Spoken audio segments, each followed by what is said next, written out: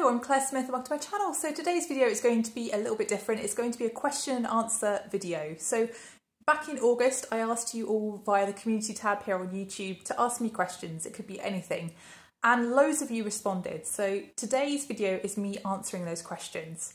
So if you haven't seen me before, I'm Claire Smith. I make videos all about perfume, perfume science, perfume history, perfume psychology, and I also just do some straight perfume reviews and also fun perfume tags. So if that kind of thing interests you and you haven't already done so, then please do consider subscribing, and please also like this video if you do end up liking this kind of content. So first off, I'd just like to thank everybody who has left me a question. I will try to answer as many as possible, and I will try to touch on aspects of questions, even if I don't answer all of the questions that one person has asked me. But if you have left me a question, thank you so much for doing that, because without you, this video would not exist. So what's the first question? So the first question is from Darina2408, and they ask, what is an outdated perfume for you? So I think outdated sometimes has quite a negative connotation to it. It suggests something that's not wanted or not needed. But I guess also it could mean something that is potentially just out of fashion. And you know, you smell a fragrance, you might just think, wow, that's taking me back to the 90s, that's taking me back to the 80s. Certain styles have certain associations with certain periods of time, but people still love them. People still have a nostalgia for those types of fragrances. So really, by saying they're outdated, are you saying they're irrelevant just for you, or are you saying that they're irrelevant for everybody? It's a really hard thing to call, isn't it? It's really a construct that's been made by the designer perfume market, really, isn't it? It's something that's really trying to dictate people's tastes and dictate trends in the market. And I think there's going to come a time when we're going to sniff a gourmand fragrance in the future and think, wow, that's so 2020s. That just smells so old now. I would never wear that now. And I don't think it's going to be too far away. So yeah, I'm not sure there is something that's outdated, but there's definitely out of fashion. So Darina2408 also asks, Arabian perfumes, do you have any experience? Are they worth it? I think for me, personally, they've not been worth it. And that's because I've had a really low hit rate with them. So I've tried loads of different fragrance brands and I've tried loads of different samples. I've even blind bought bottles from Latafa and also from Afnan. And I've ended up decluttering all of those fragrances. I think the one that I actually enjoyed the most out of everything that I've sampled has been Armaf Club de Nuit Intense Woman. That's supposed to be a clone of Tom Ford's Noir de Noir. And I do think there are differences between that fragrance and Noir de Noir. But I think they are along the same lines, and just independently of the fact that it resembles Noir de Noir, I just do really like Club de Nuit Intense Woman. I think it's a nice fragrance. I think the fragrance that I owned a bottle of and that I kept the longest and that I enjoyed the most was Latafa Emir Al Oud Intense Oud. But again, with that fragrance, there are things about it that I didn't enjoy. So I think I'm just really sensitive to things like synthetic ouds. I'm really sensitive to saffron. Saffron, when it's done badly for me, can smell rubbery or plasticky. And that was the case with a lot of fragrances. Also, I'm quite sensitive to ambrox derivatives, like ambroxan. And I smell a lot of that in fragrances, for example, from the brand Afnan. So I think you just need to try the different brands and maybe just see what's for you. But I get it, because it's really difficult to sample those fragrances and they just have so much hype behind them. And people know, making videos, that those kinds of fragrances get so many views because they're so affordable. Everybody can afford that kind of fragrance. So I think that's also part of the hype behind them. But I can see also why people would choose to buy those, because they are incredibly strong, they are incredibly long lasting in the main, and they are just really affordable. So yeah. I think it just depends on what you want from fragrance and what your preferences are, and also what you can smell in fragrance. Some people just can't smell ambrox, can they? And lucky them. I would love not to be able to smell ambrox derivatives in fragrance, but they just ruin so many fragrances for me. So Naturally Liz41 asks, what made you explore a career in science? I actually had a big interest in science even from a very young age. My dad's a farmer and he was always encouraging me to look at why things were and trying to explain the world to me. And I really think that really prompted my curiosity and made me want to ask more questions. And also when I got to university, that interest was there, but I don't think I picked necessarily the right course for me for my undergraduate degree. It took me a while to get back into education and to actually want to do a PhD. But once I started doing a PhD, I just realised this was going to be my career for life. This was what I really wanted to do.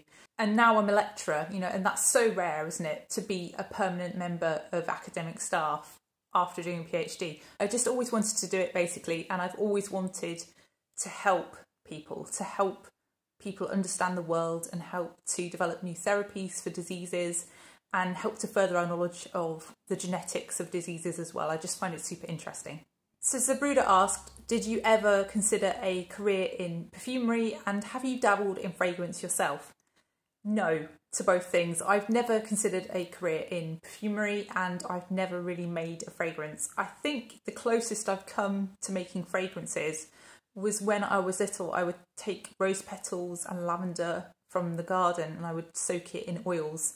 I'd even use things like baby oil, soak flowers in baby oil. It must have smelled absolutely disgusting. But those oils always tended to disappear after a few weeks. I'd put them in jam jars or things like that. And I guess my mum would just chuck them away. I was very much into experimenting at home, and I guess that's probably annoying, isn't it? After a while, you probably just want to tidy stuff away. But yeah, that's about as far as it went. So Simply the Best Girl asks, do you have a partner and have you travelled outside of the UK? Yes, I do have a partner, and yes, I have travelled outside of the UK. So I've been to the US a few times because my brother lives there, so it's a great excuse to go. But also I've been across Europe, so I've been to France several times, Germany several times, Spain several times, and I've also been to Switzerland, Denmark, Netherlands, Austria, Hungary, Croatia, Czech Republic. I think that's probably about everything, but I've probably missed one. So yeah, I've travelled quite a lot within Europe, but I've not really been outside of Europe other than to the US. And I would really like to go to more places. That's really on my to-do list, to travel more.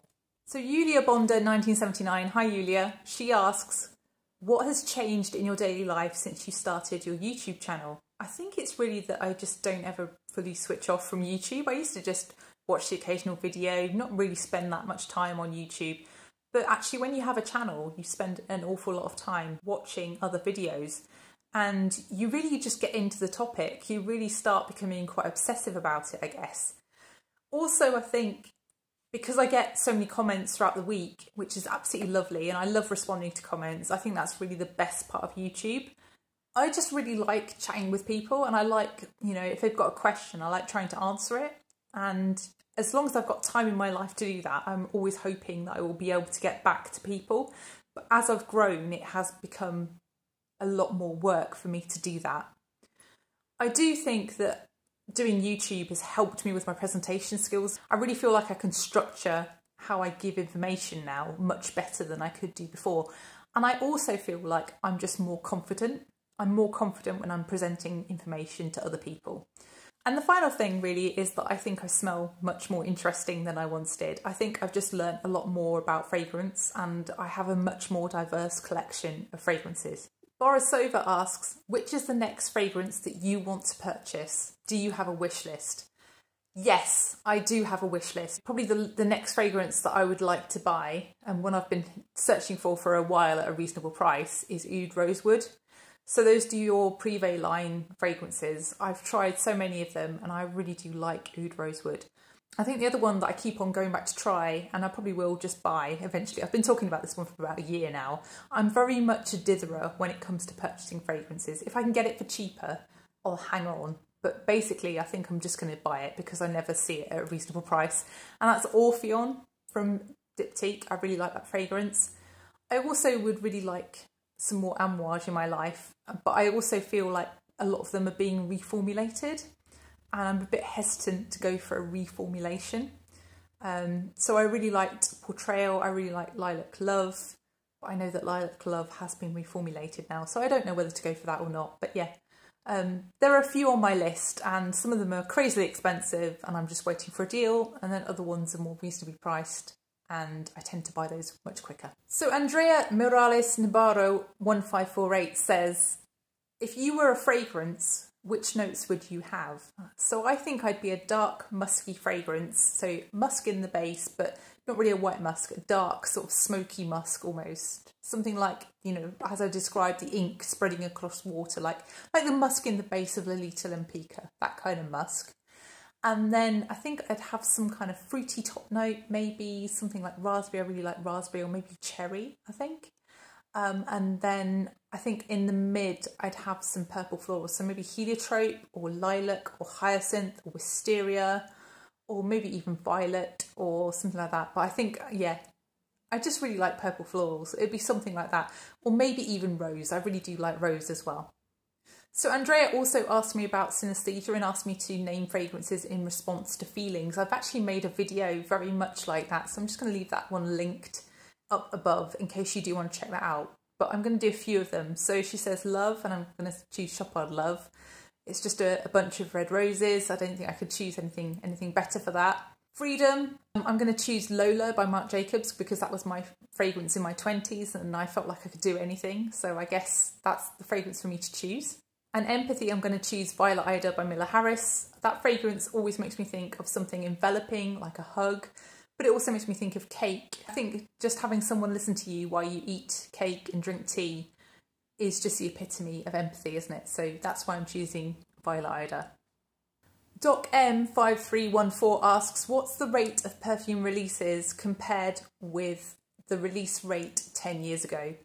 Okay, so the number of fragrances that are being released today is around 6,000 per year, and 10 years ago it was around 4,000 per year.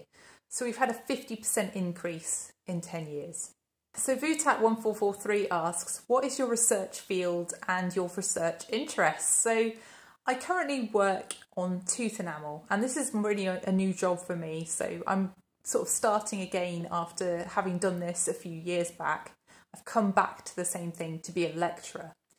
So originally I was trying to identify the genes that are involved in tooth enamel formation. So in some people, their process of enamel formation just goes wrong. They have either very thin enamel or they have enamel that breaks down very easily. So it's soft or it's brittle in some way.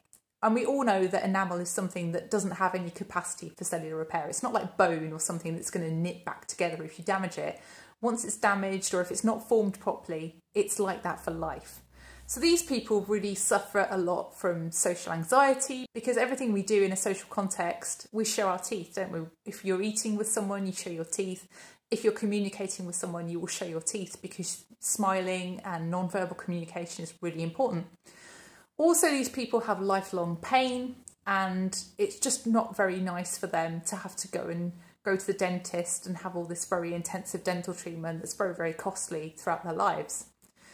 And there just really aren't any actual proper treatments. Really, the only focus is on maintaining how the teeth look and maintaining their function for as long as possible. So my initial research was to identify those genes that cause problems with the dental enamel. So the genes that are really involved in dental enamel formation. Now we're at a point where we know so many of the genes that are involved in dental enamel formation that we don't know much about what they do. So what I'm doing now is I'm taking stem cells. So stem cells are cells that can actually be derived into any type of cell in your body. And I'm going to put in mutations that I found in patients into those stem cells. And then I'm going to change those stem cells, derive them into the cells that form enamel. And I'm going to study what happens. I'm going to see what's going wrong in those cells and try and work out what's happening. And then also hopefully try and develop some kind of therapy to try and stop it. So if I actually was able to give a medication to a child, I could perhaps prevent them from having enamel defects in some, maybe even all of their secondary dentition, of their permanent teeth. So I'm hoping that's what I'm going to achieve. So Shada asks, how do I spray perfume and how many sprays do I use and where? So I think it depends on whether I want other people to smell me, also the situation I'm going to, so am I going to work or somewhere where it might be inappropriate for other people to smell me, and what type of fragrance I'm wearing as well. So is it something that's super strong anyway, or is it something that's quite light? Something that's on the strong side, I'm probably only going to spray it, 2 or 3 times, and I'm going to concentrate on areas that are more covered up, so maybe the chest area, for example.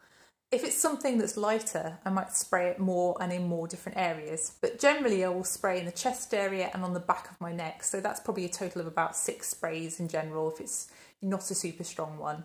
I will also spray my hair sometimes. I will spray the insides of my elbows and even the backs of my knees if those are also exposed. So perhaps I'm wearing a summer dress or something. That gives you a really nice scent bubble. I also sometimes will just spray the outer layer of my clothing. So perhaps I'm wearing a coat if I'm going out in the evening, because it's really hard for people to smell your fragrance if it's several layers deep. And that really helps it to project a little bit more, doesn't it, by spraying the outside layer. I actually also wear fragrances to bed, especially in the winter. I really like lavenders and vanillas for bed in the winter. I find them really comforting and really help me get off to sleep. I think really I can end up wearing maybe even 3 fragrances a day. So I'll wear one in the morning before I leave for work. I'll perhaps take the bottle with me to work and refresh it at lunchtime. And then I'll choose a different one in the evening and perhaps even another one for going to bed in. So I can end up wearing a lot of fragrance during one day. So Alison Botts 8532 asks, how did your perfume passion begin? I don't think there's actually one particular incident that really sparked it. I think I was always interested in scents generally. I remember as a child I would collect soaps. I actually had a collection of soaps that I think was over 100 at one point. And I just really liked the shapes and the colours, but also the fragrances that they had as well. And that sort of annoyed my mum, and she made me use them all up. And it took years and years and years, but I did. And then I just got into fragrance, and really it was the gift that I always wanted at Christmas, the gift I always wanted at birthdays. And by the time 2020 rolled round, I had a collection of between about 25 and 30 fragrances. And it just suddenly dawned on me that I was actually quite interested. And as soon as lockdown came, I just realised that I really enjoyed going to stores and smelling different fragrances and experiencing them. And I couldn't do that any longer because of lockdown. And so I just started watching lots of YouTube and getting really into fragrance content. And that's really what sparked the YouTube channel, really. But yeah, I think I've always had a bit of an interest. I just never really fully realised it. So Kat Woods asks, which are some of your current favourites at the moment? And also, which notes do you really enjoy and which notes do you tend to dislike? So I think the 2 fragrances I've been reaching for most this last month, which bearing in mind I've got a perfume tray at the moment and I'm really trying to mostly stick to using my perfume tray, so I am feeling a bit neutered with my perfume choices. But the one that I've been reaching for most this month has been Kenzo Whirl. The one that's new in my collection that I have just been wanting to wear more and more and more is Nancy Malin's Eglantier. I put that on my perfume tray in August because I just knew if it wasn't on my perfume tray I'd wear it anyway, so it had to go on my perfume tray. So I think some of my favourite notes would be things like raspberry, cherry, purple florals like heliotrope, like violet. I really like the sweeter type of violet rather than the fuzzy warm kind of violet. Also I like lilac, wisteria, hyacinth, leathers, particularly suede, musks, amberette, chestnut I really like in fragrances as well. I really like that kind of creaminess that you get with chestnut.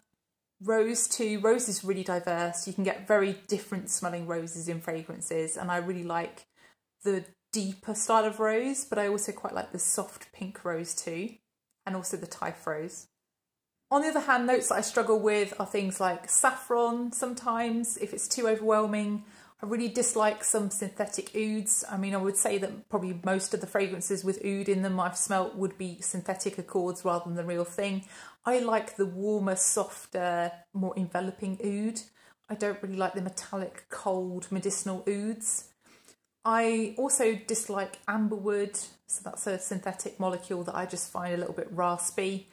And also I don't really like ambroxan or Isoe Super that much, although it depends on the context with ambroxan, and I think there are just so many different types of ambrox derivative compounds that I don't know which ones I like and which ones I don't, and it's really hard to tell in fragrances, isn't it, sometimes which one it is, but one of those ambrox derivatives I'm really not keen on.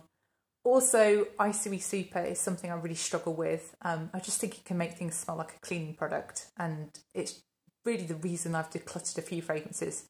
So I think those are the things that I can really struggle with. It just kind of depends on dose, doesn't it? Sometimes they're absolutely fine, other times they're just overwhelming the rest of the fragrance, and that's all you can smell. JaneCat1318 asks, do you have any other passions, for example jewellery? Yes, I really like vintage clothing. I don't collect it to the degree that I collect fragrance. I'm far more reserved and I only buy things that I know that I will wear. I like to actually wear the clothing I buy. I'm not someone who sort of stores it like a museum. I'm definitely someone who wears it. So yeah, clothing. Also, I really like vintage handbags and I really like secondhand jewellery as well. I never really buy anything new that I can buy secondhand. So Achar Mr. Simple asks, best perfumes under £30. So I find this question really difficult because I tend to buy fragrance secondhand, and that's probably why I have absolutely no concept of how much things cost really, because I will always just search for a deal. But I think the ones, if you were going to buy them retail, that you could get for under £30 would be something like SJP Stash.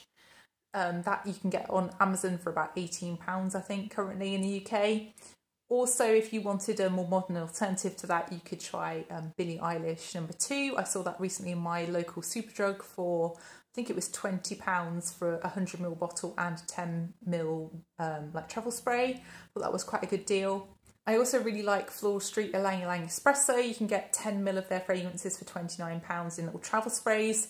I think actually quite a lot of their range is really nice. I really like the darker fragrances as opposed to the lighter ones, but that's just my personal taste. Marks and Spencer in the UK are actually a great place to go for fragrances. I think their Fragonard fragrances are a little bit over £30, but you might be able to find something for around £30 in there. Definitely go and check out Fragonard in Marks and Spencer's, and actually even their Discover range of fragrances are pretty good. And I think they're about £10 or £11 actually a bottle. They're not expensive at all. I personally really like Cerruti 1881, but I understand that's not for everyone. It's quite a vintage feeling fragrance, but it's kind of an aquatic, floral, but also with quite a strong sort of muskiness to it almost, but definitely something along the lines of a 90s style floral. The fragrances you can get in And Other Stories are also worth trying. Those are by Jerome Epinette, so the same bloke who did Byredo fragrances. So if you like Byredo, you might want to try And Other Stories. And finally, I would say Jupe Le Bain. So Jupe Le Bain, I think when I bought my bottle was £9 or £10. It's not an expensive fragrance at all. It does have a slightly vintage vibe because it has some aldehydes there, and it also has this really powdery feeling vanilla. And the vanilla's with benzoin as well, which makes it even more powdery. But it also has a sort of slightly almondy, almost cherry twang to it almost. But it also feels a bit calming and spa-like. It's a really interesting fragrance, and I think it's a total bargain for £10. So Lizzie at Rose and Jones asks, if you could work with one brand to make a fragrance, which would it be? And also, if you could design a fragrance, what would be your fragrance idea? So I think with the brand, I'd want to work with a smaller brand. So I'd want to probably go with an indie brand because I'd want more control over how it smelt in the end. I'd like control over how my vision was translated into a fragrance, and I'd want to be involved in sniffing it at different developmental stages and having more say about how it was developed. I don't think I'm someone, obviously, who has any kind of knowledge of perfumery. I've never made a fragrance in my life, so I would be heavily reliant on that person. So I'd have to really, really trust them. So it'd have to be someone that I'd met several times and that I really had, really strong belief in that they would carry out my vision as I would want it, basically. And I'd have to really like their fragrances as well. So I think there are actually loads of indie fragrance houses that I would love to work with. And I don't think I'm going to name one in particular because I don't think I'd be picky actually from the large array of talented people out there. But it would definitely be a smaller brand because I think you just have more overall control. I think with my fragrance idea, it would probably be wildly unpopular, and this is probably why I'm never ever going to make my own fragrance. And I just don't really feel like, who am I? I'm someone on YouTube who makes videos. Why should I make a fragrance? Why do I know any more about this than anybody else? I just think that it's kind of ridiculous that I would have a fragrance line. But obviously everybody thinks about it, and I think my idea would be based around film characters. So I really, really enjoy films, and I would take a film character from each decade and translate that into a fragrance. So my 1940s film character would be Laura from Brief Encounter. I would take her as an essence and kind of try and bottle it. So Laura is very, she stands up for values, but then she gets kind of swept away in romance and ideas. So I'd have her as strong white florals, but with some bubbling desires under the surface. So I'd have sort of some like tuberose or some jasmine perhaps, or even some gardenia, but also I would have some, I don't know, some leather or some aldehydes underneath that to just kind of lift it and make it like there was an undercurrent of passion and desire there. Perhaps even some ivy, some greenness there as well. My 70s fragrance would be based around Judy. So Judy is played by Barbara Streisand in the film What's Up Doc. And she's a really kooky character. She knows a lot. She is someone who is really intelligent but just can't get through a university course. And she's always got a quick one-liner to come back at people with. So Judy in fragrance would be something with lots of energy and zing. So she would be maybe ginger, perhaps some Typh rose, some incense and some patchouli. My 2000s fragrance would be based around Charlotte in Lost in Translation. So Charlotte is thoughtful and she's just really lost her way in the world, and she's looking for someone to help her out of where she is, to help her out of her situation, and really to just discover herself again. So Charlotte would be something thoughtful and contemplative, so something quite gentle feeling, something maybe with some green tea, perhaps some sandalwood, perhaps some cardamom, something like that. So yeah, that would be my idea. Lots of fragrances based around film characters from different decades. So Laws Drawers, great name, asks, I'd love to know your one fragrance for each season and your top 3 ride or die year-round fragrances. I really need to make a top 10 for life video, don't I? I haven't done that for about 2.5 years. So I think I've addressed this in a tag video actually. I went through the seasons and said which fragrance I would choose for each season, I think. But for summer, I'd probably go with Found at Dusk by Mela Harris or Jasmine des Anges by Christian Dior.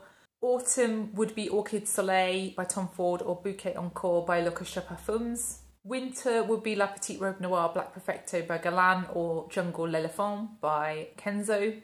And spring would be Reminiscence Heliotrope and also Insolence by Galan. I'll leave the top 3 ride or die for a top 10 for life video.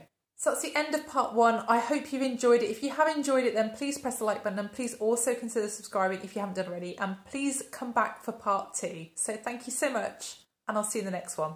Bye.